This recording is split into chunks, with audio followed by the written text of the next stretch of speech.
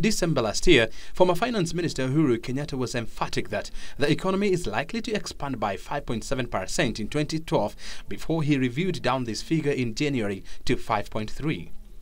While figures for 2011 are likely to be out later this month, everyone is in agreement that the macroeconomic situation for last year were in many ways anti-growth. And under this environment, we see growth averaging about 4 to 4.5% for the year. The shilling, yes, strong trading in terms of 82, 83s. Is this sustainable? We say it depends on what's going to happen to the Monetary Policy Committee. Kenya's imports are proving to be problematic, with the current account deficit at minus 10%, which is even larger than that of Greece.